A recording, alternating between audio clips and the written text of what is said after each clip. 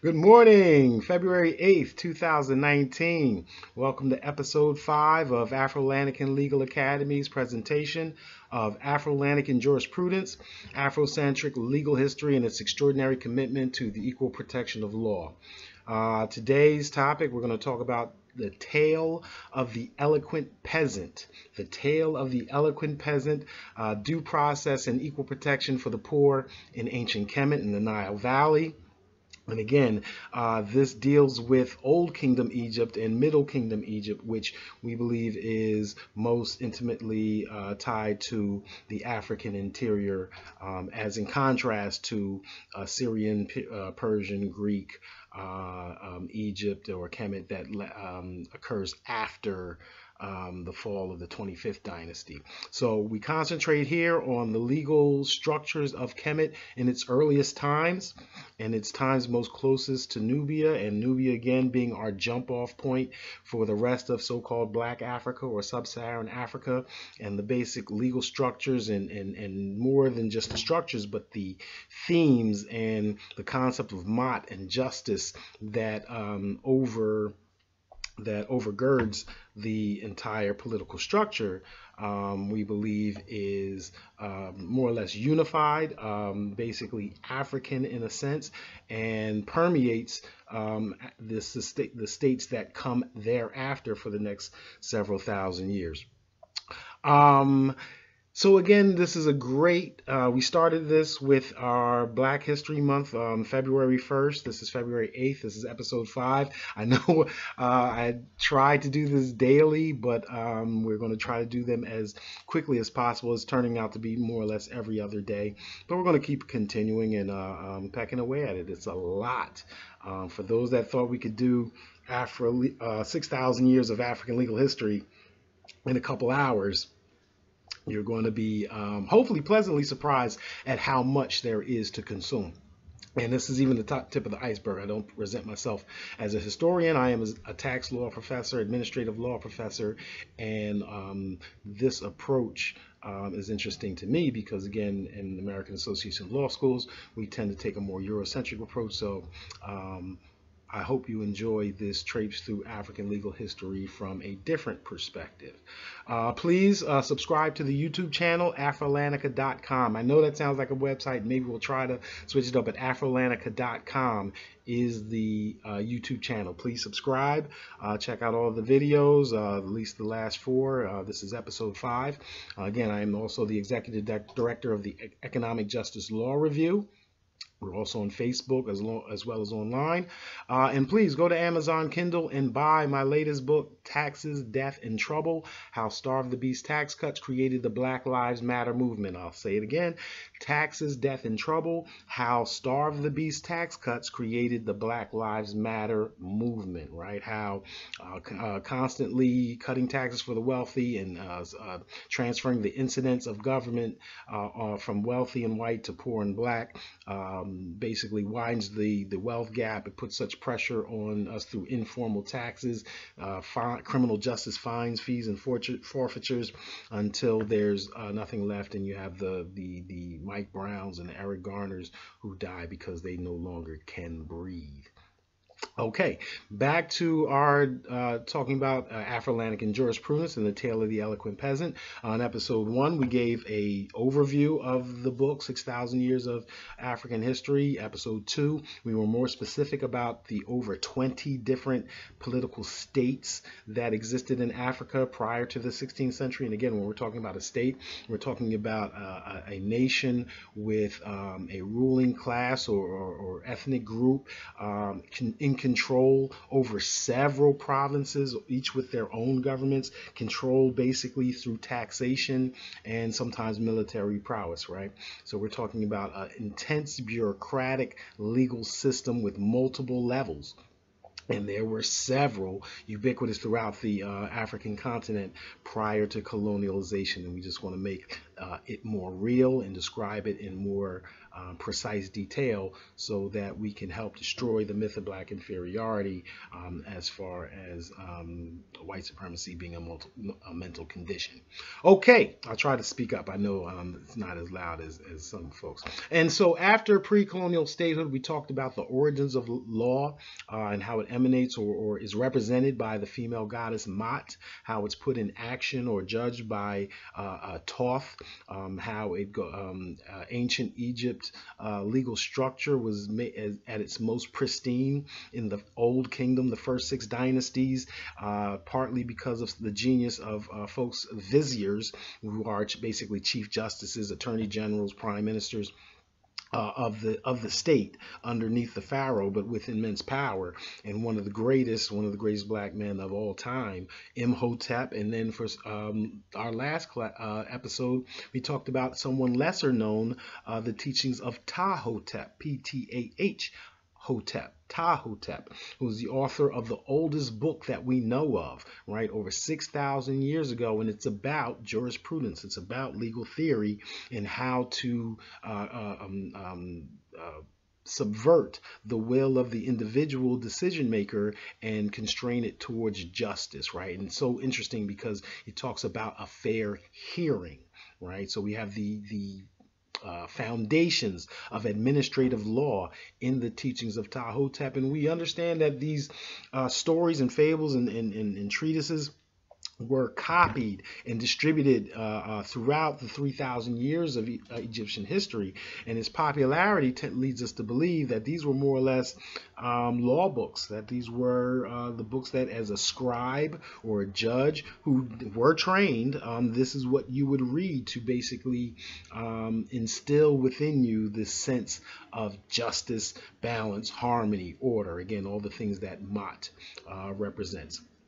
So today we're going to talk about the tale of the eloquent peasant, because it's an extension of this idea of due process law, this idea of administrative law, the law or right that governs bureaucracy, that makes each individual bureaucrat subordinate to the state, so that when they make a decision, I don't want to say trust, but we accept that it is the judgment of the state, that the law did it, right? Not this person. I didn't deny you. The law denied you this. So have a problem with the law, have a problem with the regulation, but don't be mad at me. I mean, you can be a little bit mad, but it's not my fault. I am doing what the law told me to. This is the essence of the rule of law. Now, again, this is conceptual, and we're asking folks to believe in something of a fiction, but it is a fiction that creates what we understand as social stability. I want to say social stability instead of order, because that order has a certain connotation that I'm not afraid of, but I just don't want to deal with how we can pick that apart right now. So I'll say social stability, law and social stability. And that was a huge thing in ancient Egypt, as this actually attests to. Got to understand the time period here, and we'll get into that. As a matter of fact, let's talk about the players. Before we get into the story, let me tell you about the players in this story. Number one, Kun-Anup. K-H-U-N-A-N-U-P, Kun-Anup. He is our eloquent peasant, right? He is from outside of the city, and perhaps even outside of Kemet, which is really interesting because he goes into Kemet. We'll talk about that in a second. He's married, he has children, he's a farmer. In the beginning of the story, his simple nature is expressed in the story. This is the Teachings of Ptah-hotep was a very short book. It is considered the oldest book in the world, but the Tale of the Eloquent Peasant is even longer, right? And it's more in detail and reads more like a traditional story or fable or that we were accustomed to. So Kun-Anup is he's a farmer. He's a peasant farmer. We don't know if he owns his own property or whether he's a sharecropper or the case there, but we do know he has a farm. On the other hand, this is a parable and it is a fable. So, based off of probably a real story, but it's embellished through the years to teach us something. And so when he loads up his donkeys to come into Kemet, into town, Hirialakapil, polis. He brings with him so many goods that we have to assume that this represents peasants generally, right? Number one, he instructs his wife to take their barley that they grow and turn it into bread and beer for him. Right. At first, you think that he's going to trade the bread and beer, but no, that's for him. So again, it expresses his simpleness, right? Bread, beer, what common folks are eating at the time. Simple staples. But when it comes to the description of what he's carrying in for trade, now we get a sense of how diverse the Egyptian economy is in all the goods that are traded and the things that you could be a farmer of, and also specializing in town.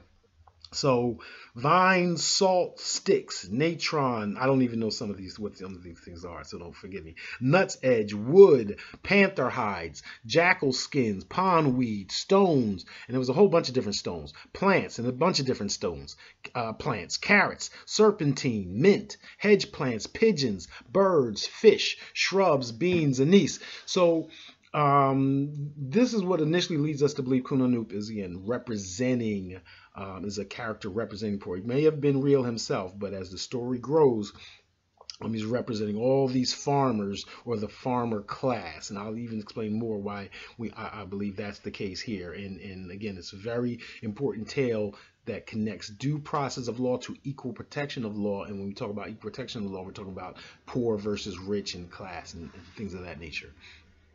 The other person in our story is Nemtenakt.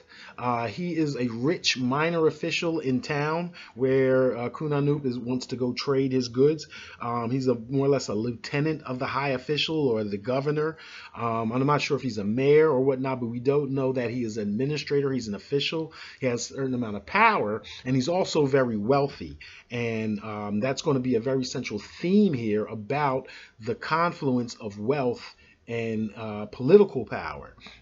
And it's very, very advanced for its time. It's really interesting. Nemtenakt has servants. He has employees. He's very wealthy. And he covets Kunanoup's goods. He sees him down the road. He sees him coming. Sees he's got a lot of stuff, and he wants it, right? And he wants it, but not by force. And the interesting thing is he has servants, right? He has people that work for him. Kunanoup is poor. If he wanted to just take it, he could just take it by force. So this is, again, another interesting thing at this point in Egyptian history where the law is in such detail and such order and expected as such that that we're not going to forcefully take someone's good, especially as a high official, but he's going to do it through deceit and trickery, right, to get around the law, to use his knowledge of the law to more or less entrap, ensnare someone who is less sophisticated, but he doesn't know about how dope Kunanoup is. And the interesting thing about it, again, this fable is very, very well crafted. Every time Nemtenakt does something to Kunanoup, takes his goods or beats him or whatnot, anything about him, he never does it himself, right? He never individually restrains or takes Kunanoup's goods, which is, I think, a very important part of the story. This is not mano y mano. This is about constraining the wealthy, constraining government officials. Every time he does something to Kunanoup, he sets about some of his employees to make that happen. And it's very interesting that the teachings of Ptah-hotep addresses subordinates and about resisting unlawful commands. It's very interesting. Again, it's very administrative law-ish. Our third player in the story, or fourth or fifth, because again, we don't want to exclude Kunanoup's wife, holding it down on the forefront. Rensi, son of Meru. He is the provincial governor, right? He's above Nemtenakt, right? He is, Nemtenakt owes his position to Rensi, the son of Meru. And he is going to be our governor and also appellate court.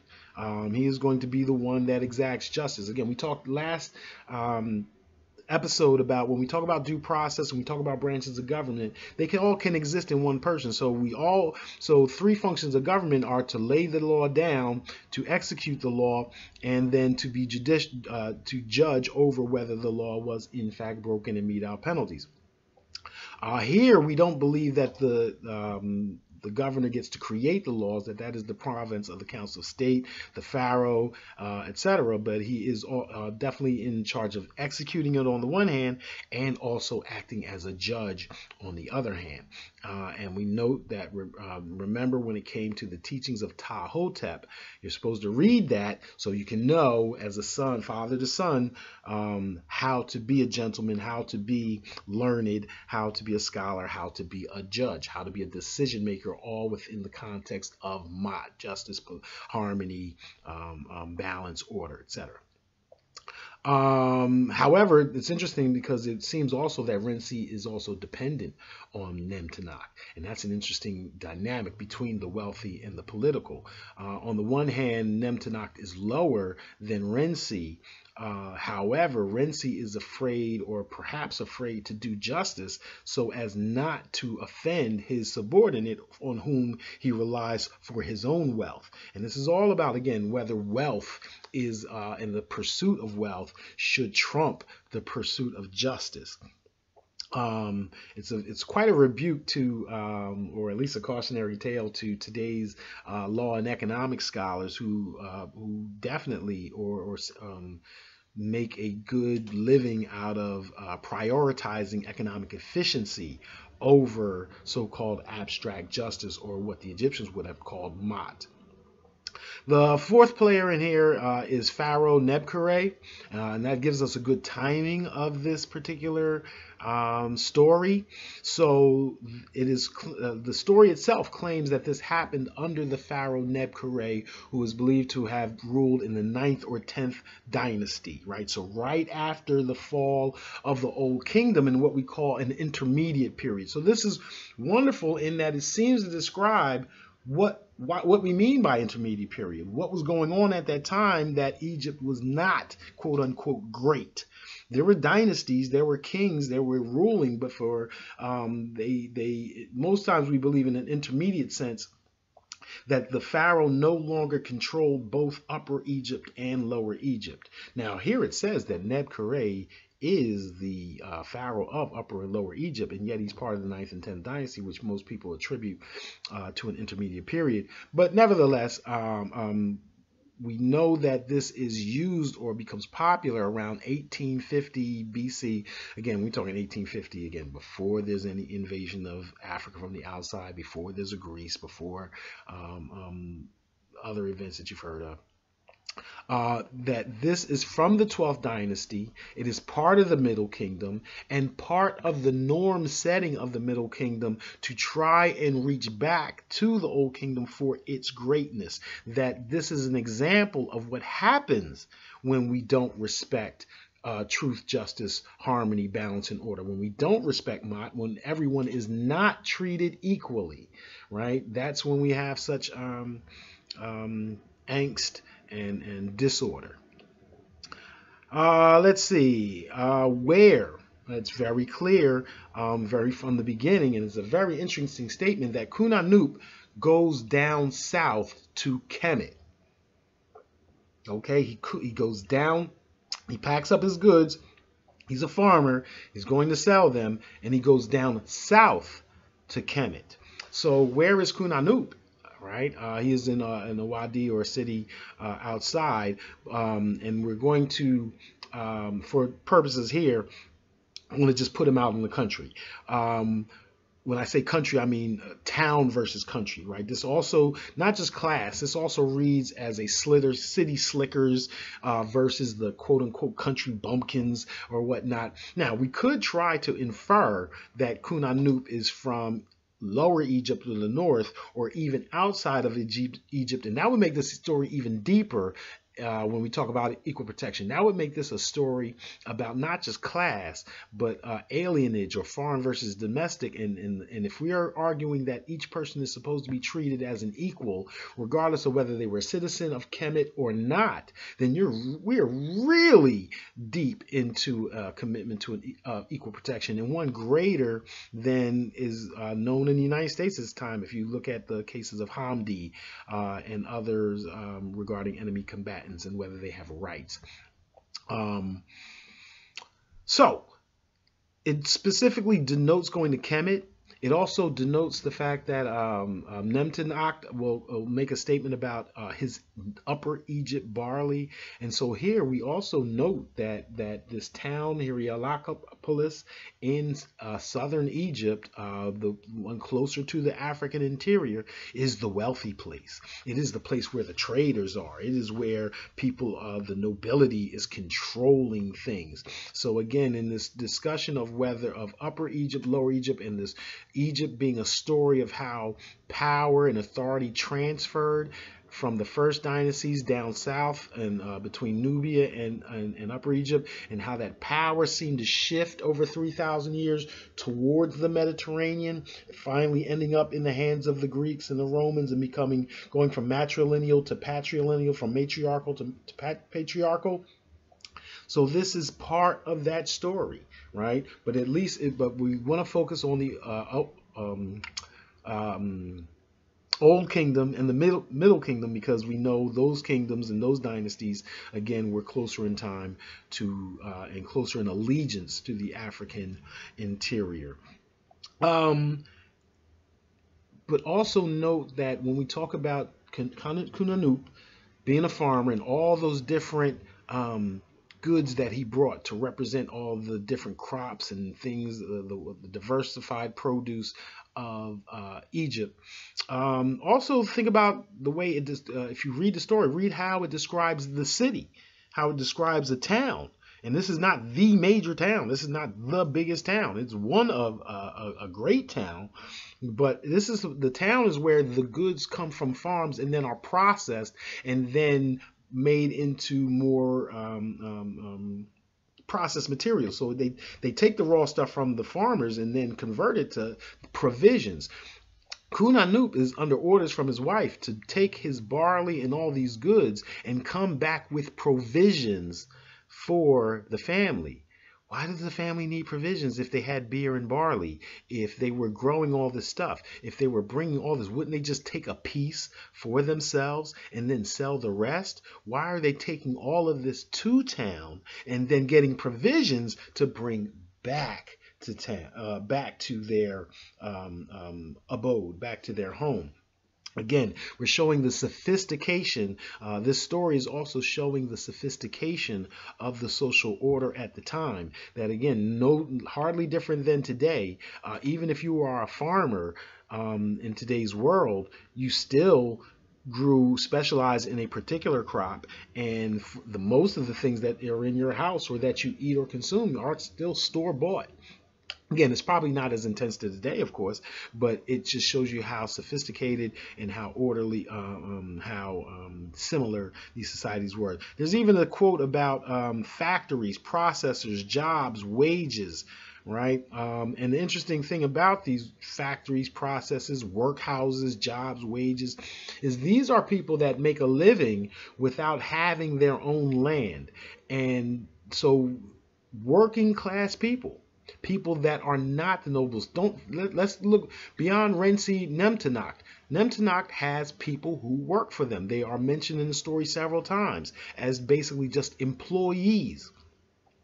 And so these folks are very dependent on the existence of the state, because they have no land. If the state were to break down, how are they going to eat? So this idea of order, that everybody does their job, including government officials, so that everything can be fair and that everything can work as it ought to, is of particular concern to cityfied people, especially cityfied people without great amounts of wealth. Okay, now before we get in the story, we're going to get into the story. I'm sorry. I know we're 20 minutes in. I haven't even given you the story yet. But I just think that the setup is just in the context around what we're talking about is just so important. And so, again, from a legal perspective, this whole story starts as an issue of property law. So again, when we're talking about ancient Egypt, we're talking about administrative law, we're talking about government structure, but I also want to talk about things like contract, property law, the common law stuff, the private right stuff, right? And the interesting thing for you law students, if there's any law students watching this, this is all about an easement, an easement.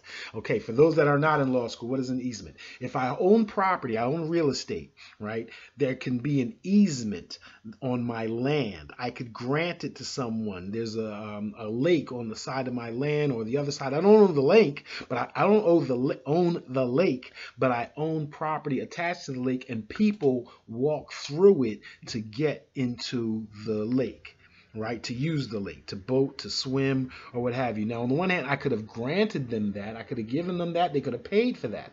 On the other hand, there are certain circumstances in which we will grant that easement, even against the property owner's wishes. So here is an issue about an easement. Nemtenok owns a lot of property. Kunanop is trying to get his goods to the market, and he's along the road, and Nemtenok sets up a trap basically by closing his property, closing the way to the market, except as it goes through his property. And as it goes through his property, he lays clothes and other items out there on it, so that Kunanop has no way around it other than to more or less trample on it, right? So again, is this a trespass? They make the story even deeper. As he's trespassing, or as he's trying to, or using the easement, whichever one, as he's trying to navigate Kunanop's property, and he's trying to tell Nemtenok, I'm not trying to touch your stuff. I'm doing as I ought to be. I'm not trying to cause any trouble. His donkey eats a wisp of the barley. He has no way around this easement, or that, and it's laid out. Nemtenok has barley and water and his land, and then there's a cape on top, and there's no way around it. But as Kunanop tries to navigate it and get through and not trespass and not trample Nemtenok's property, his donkey eats just a taste of the barley. Oh, got you. So now Nemtenok, again, Nemtenok is an official. Right, he's not just wealthy, right? He's also a decision maker. He's also a lieutenant of the governor. We're not sure if he's a mayor or whatever, but we know that he's referred to as an official. So not just wealthy, but he has authority. He has official authority. So the moment Nemtenok's donkey eats the corn, and here we go, and let me even show it to you. Beware, peasant, you will not step on my clothes. Then is my upper Egyptian barley to be a path to you? Like warning him, like, don't step on my stuff, right? That's my stuff. But there's no way around. Kunanop saying, not my fault. He's trying to be respectful. He's trying to do what he's supposed to do. But then, here we go. Will you then not allow us to pass on the path? But one of Kunanop's donkeys ate some of Nemtenok's barley, a wisp, right? So Nemtenok takes his donkeys and his goods, right? You trampled on my property, you ate some of my property, and as a government official who has the power to judge, right? Especially smaller cases, he takes his stuff. Well, Kunanop doesn't fight it, right? He promises, okay, well, when I get to the market with the rest of my stuff, I'll come back and I'll buy back that donkey, right? But isn't Rensi, especially if I'll go see Rensi, son of Meru, and he's the one who restrains every thief in this land. Shall I now be robbed in this district? So now he's talking back, all right? So note this, again, this is an eloquent peasant talking back to a government official, right? And what happens? Well, as would happen today in a lot of instances where you're supposed to be legally entitled to free speech, but what happens if you actually do in fact talk to a police officer? Yes, Nemtenok has Kunanop beaten with a stick for disrespecting him, and now takes all of his stuff, takes all of his donkeys, takes all of his goods. And again, remember, Nemtenok doesn't do it himself. He sets his guards on him. sets his employees out on him, right? Dudes that had nothing to do with this, but now they're drawn into the evil, right? This is how what happens when a government official is corrupt. It brings everyone else into it. But Kunanoop is protesting. You beat me, you rob my goods, and you even deprive me of the lament from my mouth. I can't even say nothing? Right? So here we even have a reference to something akin to free speech. The idea that even as the accused, even as a subordinate to the law, I'm not allowed to speak. Right? You beat me, you rob my goods, and you even deprive me of the lament from my mouth. So here now we're going to start with this story, right? The story of power versus law. Kunanoop spends 10 days pleading for his goods back from Nemtanok. Now, interesting thing for me, and again, I am not adept or fluent in hieroglyphics, and I wish I were, because something is telling me that not that he just pleaded for 10 days for his goods. I feel like something about the story makes me feel that he was imprisoned for stealing for 10 days by Nemtanok, that this is something of a petition, an appeal from more or less habeas corpus. But we're going to put that to the side because I don't have enough evidence to say that. But we do find that after 10 days, he petitions, right? He goes into town. The peasant pleads before the high steward Rensi, son of Meru. And he is now, we're going to call him the governor, right? In the story, he's often called the high steward. Now, it doesn't seem at this time that there are official courthouses, right? It doesn't seem like there are official courthouses at this time. It's informal because he finds Rensi outside his house, right? Everybody knows where the governor lives. So to appeal for justice, he goes to the mansion. Now, this is a little different than the teachings of Ptah-hotep and some of the other older works that say that the pharaoh's job is to walk every day out amongst the people so that the people could find him instead of having to go directly to their house. But he finds Rensi and seeks to basically appeal to the court to have his goods returned from Nemtanok. Now here's another interesting piece of the story. As he approaches Rensi, again, this is a governor, right? And we have lots of different levels of or class here. We got the peasant, we had the workers, we had Nemtanok, we have Rensi, we got the pharaoh, the other people not so named. And so it's interesting right here where the Rensi, Kunanoop offers to Rensi from the outset that you don't even have to hear me. If you can give me one of your subordinates, I will tell him the story and hopefully let them decide. That sounds a lot like a magistrate judge. Right? And remember, these fables are in the background, and hopefully the actual situation 1,000 years after, or hundreds or centuries or millennia after, are even more sophisticated. And basically using this to justify the idea that, okay, there are courts, but these courts can also delegate authority to a magistrate or fact-finding judge. And we'll see, again, how this plays out. But as he finds out the story, Rensi is a little hesitant when he finds out that Nemtanok is the defendant, right, on account. And he says, all this is on account of a little natron and a little salt. Right, basically he's dismissing this peasant. Like, you want me to hear this complaint about one of the nobility when all that you lost was a little something, right? So he doesn't answer these officials, nor did he answer the peasant. He basically, it seems like, just wants this to go away. But Kunanoop appeals directly to the high steward, right? He appeals directly to Rensi. And here is where we now get into the tale of the eloquent peasant, the eloquence of his speech. So from here forward in the story, he basically goes on... he rails on the judiciary, on the government officials, on what is it that they are doing? Why are they not fulfilling their responsibilities of a good judge? He goes into a beautiful philosophical soliloquy regarding truth and justice and order and hearings and all that. So here we go. Let's go down a little bit of it. So when he's speaking to Renzi, I said, if you go down to the lake of truth, you will sail on it with a fair wind. For you are a father to the orphan, a husband to the widow, a brother to the divorced, and an apron to the motherless, right? Buttering them up. And that's how, right, the honor to give judges, but at the same time, reminding them of who they are supposed to be. And I like to hear when it says a brother to the divorced. So again, we have family law already established and taken for granted in this story. Let me make your name in this land according to every good rule, leader free of greed, free of arrogance, destroyer of falsehood, creator of truth, do justice. Can't get more direct like that. The word justice or mot is evoked in here many times. And he says, now this peasant said these words in the time of his majesty of the king upper and lower in Egypt, Nemkure, the 9th and 10th dynasty. So Renzi hears all this.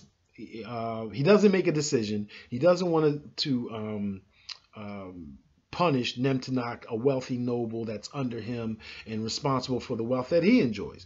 But at the same time, he knows Kunanup's right. He knows it, right? Of course, this is ridiculous. He just took his goods. He set up a trap for him to trample over the goods and have him eat a little piece of barley. And for that minor offense, he gets to take all his goods, take all his donkeys. He knows that's not right, but what to do? So Renzi goes before Pharaoh Nebkare to tell him about Kunanup, the eloquent peasant. And so here we have, on the one hand, the story of, okay, one official going to the other, but I'm pretty certain that you can tell right here what we're talking about is judicial review. We're talking about having a right to appeal. And the interesting thing about this is, just like today, we're not going to redo the trial, right? There is going to be an appellate review. We're going to have a court of higher resort oversee the lower court's decision, but we're not going to redo the trial before the Supreme Court. The Supreme Court is going to receive the record, right? You're not going to testify anew in front of the Supreme Court. They're going to bring the record. And guess what? 6,000 years ago, here we go. Nebkare says, you will delay him here without answering anything he says. Don't make a decision. Don't say anything yet, but keep him here. So that he keeps speaking, remain silent, so that his speech will be brought to use in writing. Then it will be brought to us in writing so that we may hear it. Astounding, right? Astounding. An appeal by a record. Right, in the teachings of Tahotep, we hear about a fair hearing. We hear about a petitioner being able to say all that he came to say, right? Because even if everything can't be granted, a good hearing soothes the heart. Well, here we have the idea of an appellate review, and instead of hearing the testimony itself, have him record everything this petitioner says, and then bring it up to me so I can review the decision on record. And here's an interesting thing about equal protection, something perhaps even, again, greater today, a little more extraordinary than today. The Pharaoh is aware of what a legal suit costs, right? Not as far as hiring a lawyer, but as far as time and expense. You have other things to do, and that's always a barrier to justice for people without means. So the Pharaoh commands, but provide sustenance for the wife of this peasant. But provide sustenance for his wife and children. That one of these peasants comes here is because his house is empty, right? I already know if he came into town, if he came into the city, it's because he's trying to get something, it's because he's broke. Furthermore, provide sustenance for this peasant himself. However, the Pharaoh, and this is interesting, I really don't even understand how deep this is and what the purposes of it is, but the Pharaoh does this and says, but don't tell Kunanup where the provisions come from. Don't tell the wife where it comes from.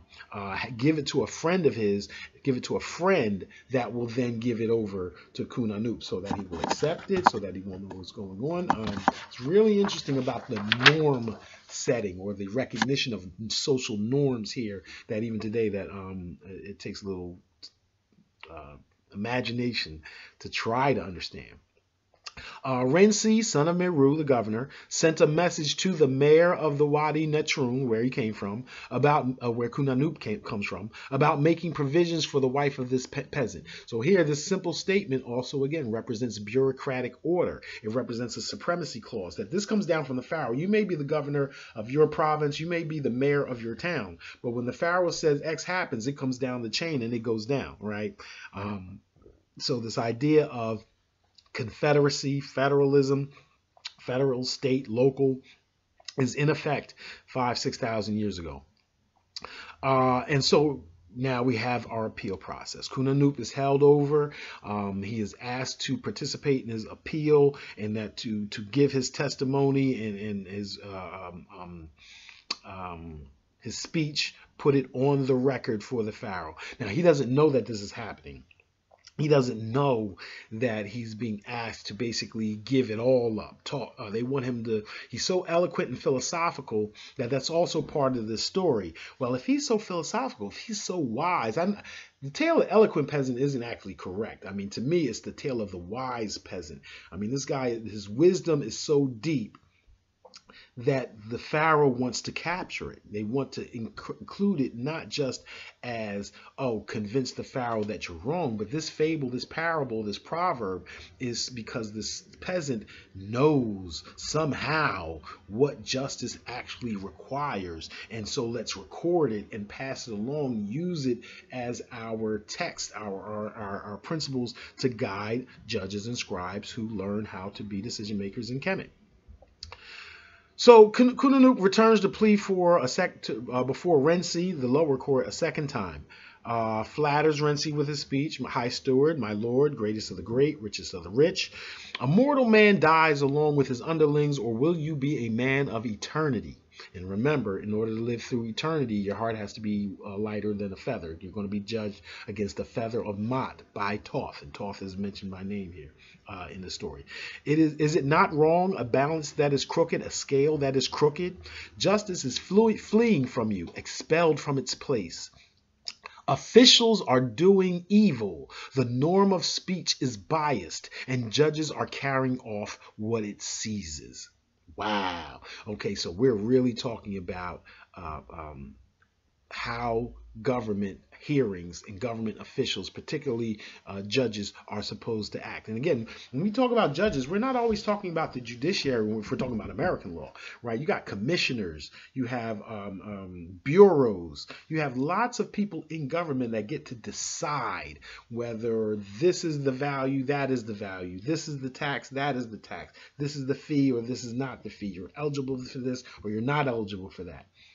And here we're saying that these folks are biased, right? That is, and if we're talking about the 9th or 10th century dynasty, rather, again, we're referring to an intermediate period, and the worth of this in the 12th dynasty is to caution people about this is how bad things were.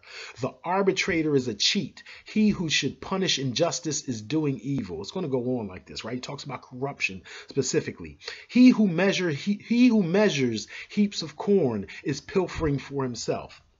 Note about regulation here, that commercial trade, regulation, measuring, right, and fairness in fair dealing. He goes about all types of different ways poor people are being cheated. He who should govern according to the laws is ordering theft. He who should dispel weakness is acting corruptly. He who should correct another is being crooked. He who should see has turned blind. One who should hear deaf, and one who should lead has gone astray. Redress is short, but evil is long. The judges are a fattened basket. Speaking falsehood is their heritage. It lies light on their hearts. Wow, he is going in. Right? So he's not. So again, this. But when we listen to him speak, he's not talking about Nem Tanakh. He's not talking about what happened in that day that his goods were stolen, right? See, again, this story is greater than that. This isn't about him pleading, oh, Nem Tanakh did something to me. This is him talking about the evils of corruption, of injustice, of disorder. He chastises them to not for sure, chastises the wealthy. How lamentable is the poor man you ruin. You surpass the lady of pestilence. Who possesses bread should be merciful, whereas brutality is for the criminal. Theft suits those who without belonging. Things are robbed by a criminal, but an evil act of someone without need, is he not to be rebuked? He turns to Sensi, the governor. Rescue all who are drowning. Save the shipwrecked. That is within your reach. Still nothing happens. Still no justice, right? But he still got more to say. And basically, they're going to have him come out. They're going to have him come back until he has absolutely nothing more to say. They're going. On the one hand, this relates to, again, the teachings of Ptah-hotep, that a petitioner is supposed to be allowed to say everything they came to say, to not cut them off, to empty their belly, as Ptah-hotep said. That's one part of this. On the other part of this, again, it's a fable or a proverb. So part of this is they want Kunanup to keep coming back and give them everything he knows, to just exhaust him of all his wisdom and record it.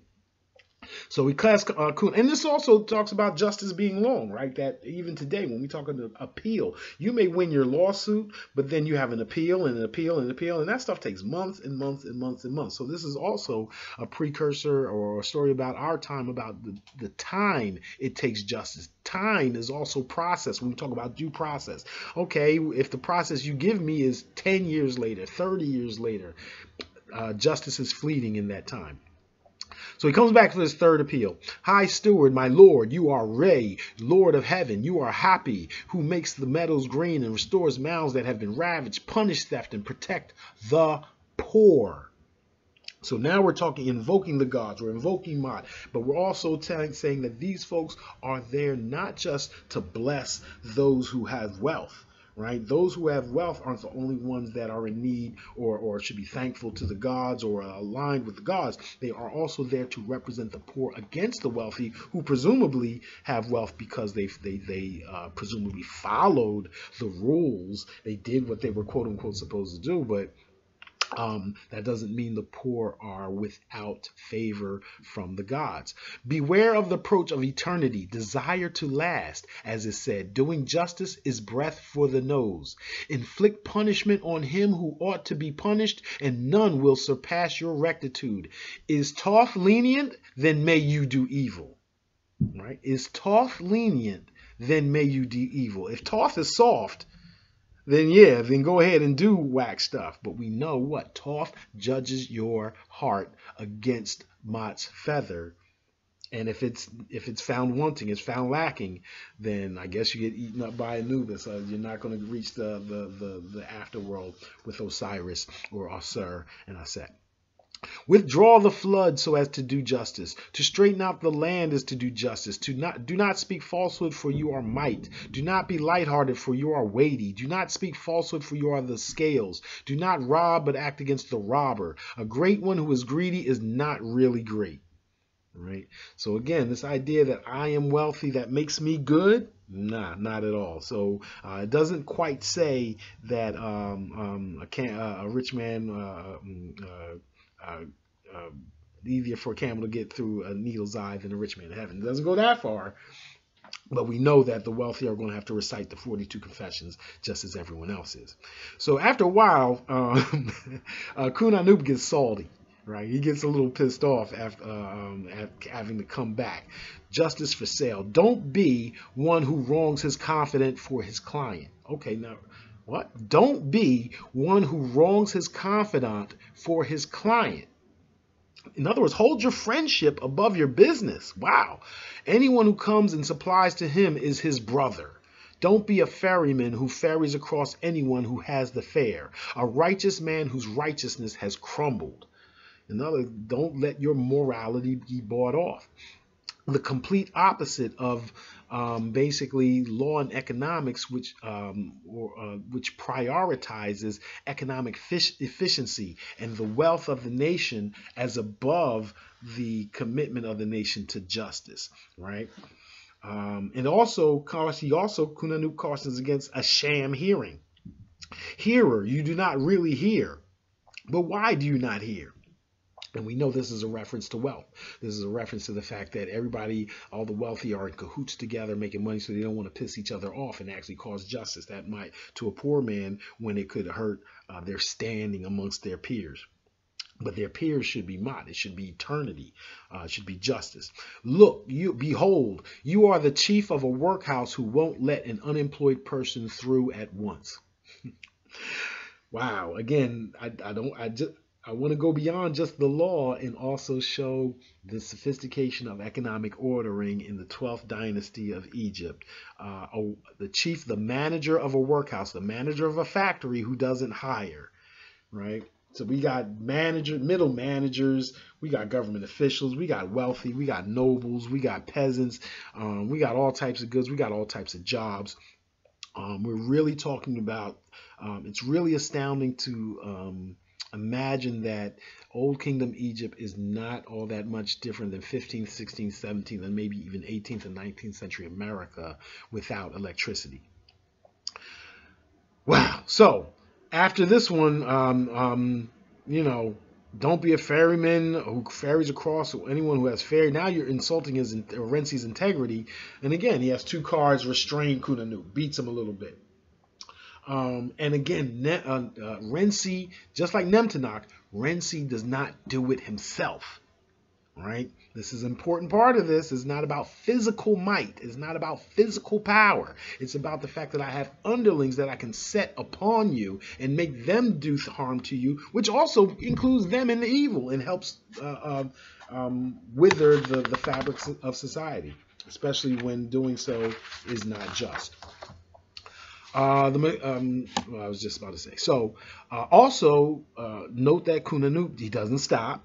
But not only does he not stop, he does not return violence, nor does he threaten violence. He will call you names. He will tell you that you're going to hell. But he doesn't threaten violence of his own. He doesn't act out. He doesn't do that. So that's also a lesson, again, about or that they're trying to instill about subverting oneself to the rule of law, even when the rule of law does not seem to be available to you, to keep pressing, to keep petitioning for it. You are a town without a mayor, like a meeting without a chairman, like a ship without a captain, like a gang without a leader. You are a policeman who steals, a major who accepts bribes, a district overseer who should restrain robbery, but who has become a pattern for the criminal, like a model for the criminal. You crook. Wow, he's going in. And he comes back a 4th time. They have him come back and forth and pissed. Now he's sarcastic. He's already going from angry, but this eloquent peasant has gone from highfalutin words to accusing them and insulting them, to even being sarcastic now. Because in the 4th time, he catches Renci coming out of church, right? You're not going to do justice by me, but I just catch you coming out of church worshiping. And he says, may Arsaphes, from whose temple you have come, praise you. Goodness has been harmed. There is no accumulation of it. He's basically accusing them of being wanton, of lasciviousness. You are a hunter who slakes his desire, bent on doing what he wants, who harpoons hippopotami, shoots wild bulls, catches fish, and snares birds. So now it looks, again, we're dealing with something different. Each time he comes back, we're dealing with just slightly different harm or evil. So here we're talking about avarice, right? About wantonness, lasciviousness. Be tender, and also a little bit about some animal rights, right? That the idea that you shouldn't wantonly kill animals seems to be here, right? You are a hunter who slakes his desire, bent on doing what he wants, who harpoons hippopotami, shoots wild bulls, catches fish, and snares birds, right? So this idea of equal protection of the law seems to even include animals to a certain extent. Be tenderhearted so that you will learn justice. Suppress your choice for the good of him who enters humbly. Suppress your choice. That is what all modern administrative law is about, and apparently that's what all old school administrative bureaucratic law was about. For there is no brute who attains excellence, and there is no impatient man whom one turns to. Your boy, when it comes to impatience, I got to learn a little bit about that. Tolerate one misdeed, and it will become 2. right? This again, this is law books. This is a treatise. This is theory.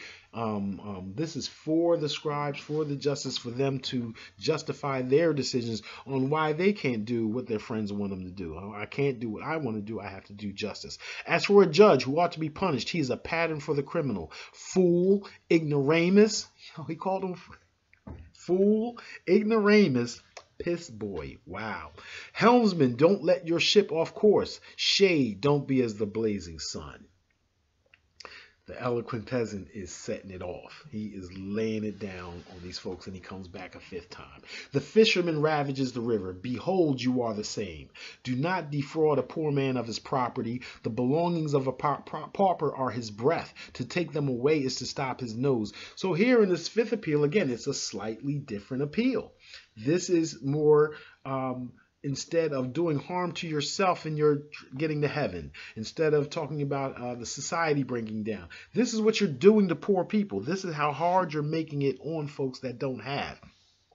The belongings of a pauper are his breath. To take them away is to stop his nose. You were appointed to hear cases, to judge between litigants, and to punish the robber. But behold, what you are doing is supporting a thief. You were appointed to hear cases, to judge between limits. Again, if there's nothing more clear to let you know that this is an administrative law treatise, that this is a jurisprudential treatise, that is as clear as I think it can get. You are trusted, yet you have become a transgressor. You are appointed to be a dike for the pauper, so that he doesn't drown.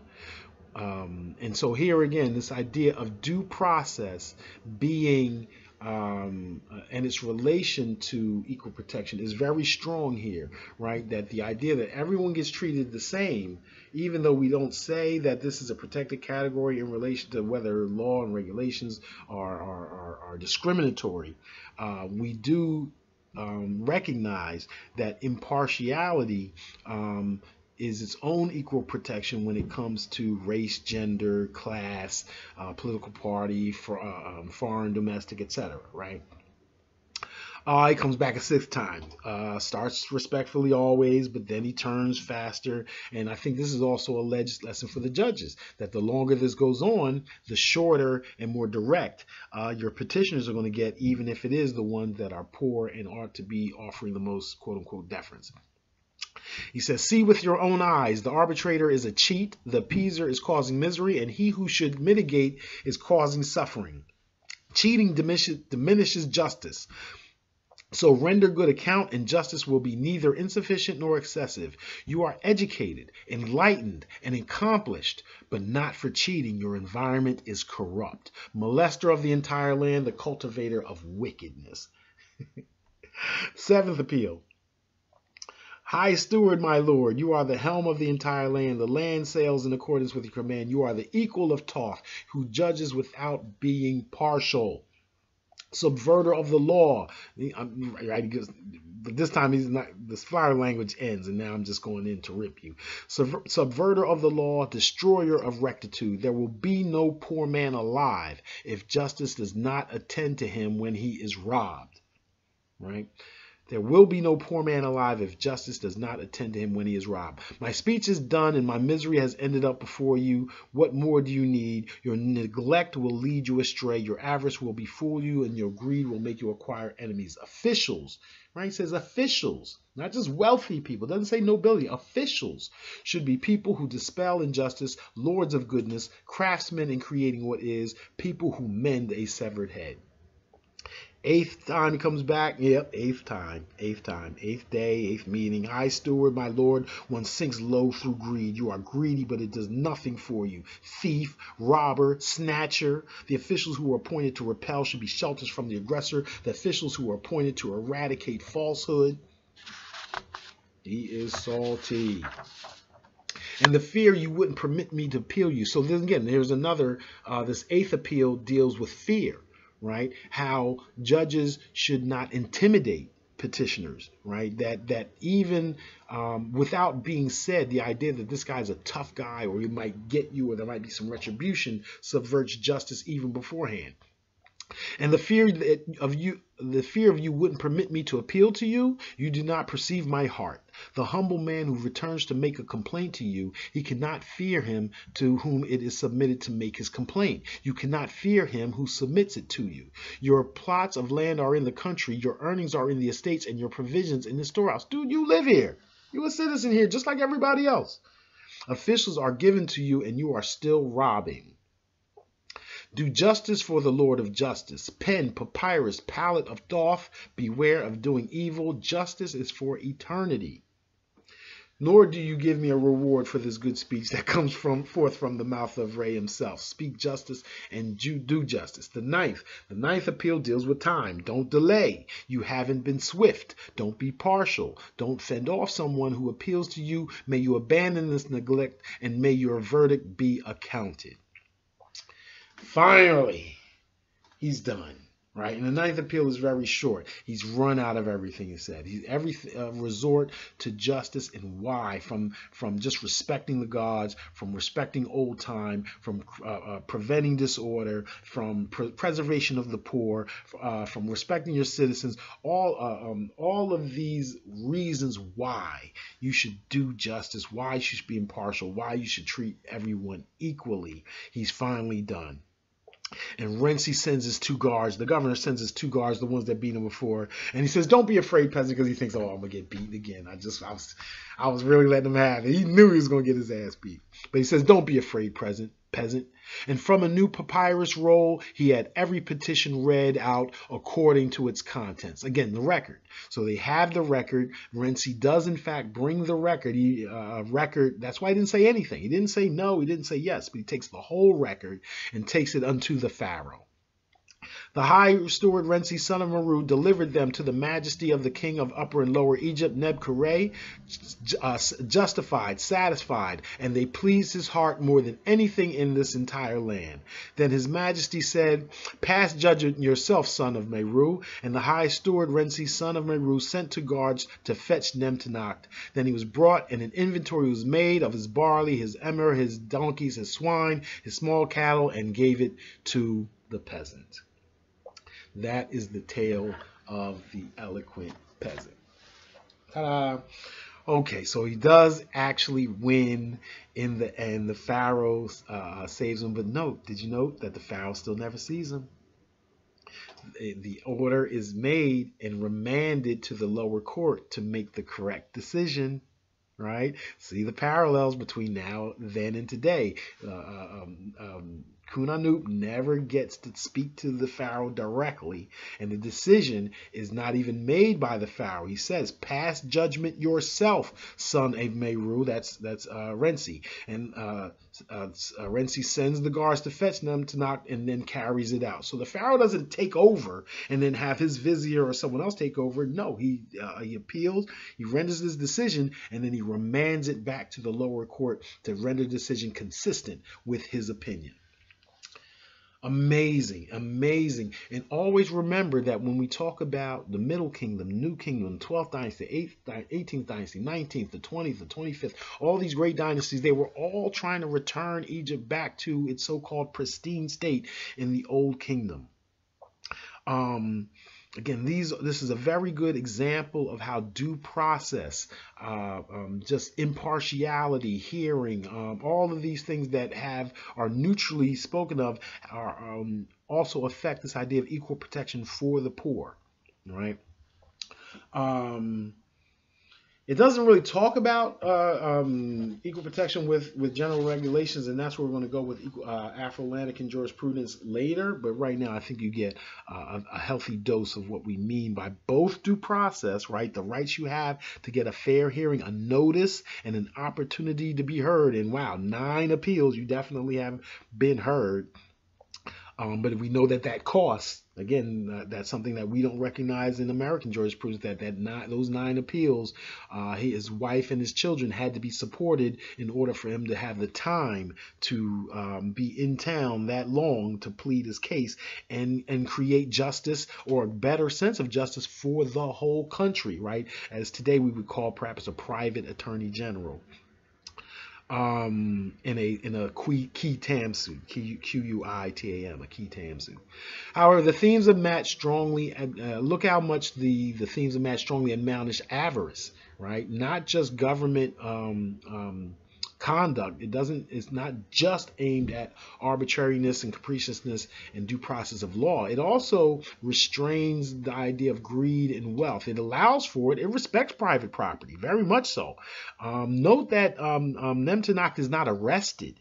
Right, as a noble, he's still allowed to continue doing whatever he's doing as an official. There's nothing in the story about him being removed from office. There's nothing in the story about social order being disrupted and there not being any nobility. It is about how people of different classes should be treated equally. And we also note that it just needs to be constantly reinforced. And that establishing norms through fables, myths, allegories, parables, proverbs, we note that on the one hand, it connotes Egyptian greatness. But if you think carefully about it, the reason you have laws is because people break them. The reason why you have to reinforce these things is not because you have a society that's perfect. It's not because you have a society that represents utopia. It's quite the opposite. I don't have a law against murder unless people are already murdering. I don't have a law against stealing unless someone is actually stealing. And I don't have an administrative law talking about impartiality and whatnot unless there's already a situation where government officials were being partial, when they were being biased. And we need these parables, these norms, these proverbs, these allegories, these myths, these fables to influence people and cabin their discretion, right? Law is aspiration. Norms and all that are aspirations. This is deep with administrative law as far as integrity, about bias, impartiality, about consequences of not following the rule of law, how social disorder can be a very quick byproduct of it. This also talked about justice delayed, timing as process. It also is an extremely great tale as far as appellate review and this idea of a record for 6,000 years ago where appeals were not done. We didn't redo the trial over again. We may have argument, and those arguments are recorded, and a decision maker of high makes a decision that is then passed down or remanded to his lower subordinates to make it. So in other words, agency law. That Renzi is an agent of the pharaoh, that Nemtanok is an agent of Renzi. Also, again, the cost of legality. I think it's wildly impressive that the pharaoh makes provisions for Kunanoup and his family. I think it's very interesting, and I don't exactly know why it's very important for Kunanoup to not know where the goods that sustain him had come from. It's very interesting about how Kunanoup is expected to be very respectful at the beginning and the beginning of each of the 9 sessions, and yet how that patience or that honorificness, that reverence wears thin quickly as the appeals go on. And I think that's a lesson to both the petitioner and a lesson to both judges. And again, the last thing that I find most impressive about the tale of the Eloquent Peasant is how, again, it's remanded with instructions, damages, the properties are seized immediately. Again, the regularity of authority, the regularity of how the state operates, and how justice once we expect a fair hearing, and once the fair hearing is decided, then the consequences for the wrongdoer are exacted swiftly, right, and completely. And I also, again, want to remind that this seems to be an administrative law concept. This seems to be a contract law concept or a tort law concept, that this is outside of criminal law, right? The idea of, arresting or punishing people based on their wrongdoings, that this was all about compensating Kunanoup for something bad that had happened to him. So when we talk about, so we've run the gamut of different legal exercises from private rights to public rights, property law, tort law, contract law, a little bit of criminal law in here. The Tale of the Eloquent Peasant is just a fantastic book, right? That's the second most famous book in the Nile Valley in ancient Kemet, written over 4,000 years ago. And I hope you've enjoyed this presentation of it. Our next episode, we're going to continue talking about equal protection in the Nile Valley, and we're going to talk about Queen Hatshepsut. We're going to talk about matriarchy, matrilineality, and the idea that not just ancient Egypt, but then going back to Nubia, Kush, Kerma, etc., that African matriarchy was ubiquitous and stands out as a distinguishing characteristic between it and its and African cultural unity on the one hand, and the cultures of those outside Africa on the other hand that are more patriarchal, patrilineal. And so this idea of Queen Hatshepsut, to me, being the greatest queen to ever live, and pretty much should be called Empress Hatshepsut, is something that we're going to talk about tomorrow, along with other women, female pharaohs of the original dynasties, female doctors of Egypt, the daughters of Ammon, the cult of Isis. Right, women played a huge part in pre-colonial Egypt mythology and norm setting. So please subscribe again to the Afrolantican.com, the YouTube channel. Please go to Amazon Kindle and purchase the book Taxes, Death, and Trouble: How Starve the Beast Created the Black Lives Matter Movement. And we will be back tomorrow to talk about Queen Hatshepsut and equal protection of law as it relates to gender in Nile Valley civilizations. Once again, always remember to better educate ourselves and our children. Let's start and patronize black businesses. Let's stop unduly criticizing each other. We're talking about black capital accumulation of the financial, social, human, and political capital. Hotep.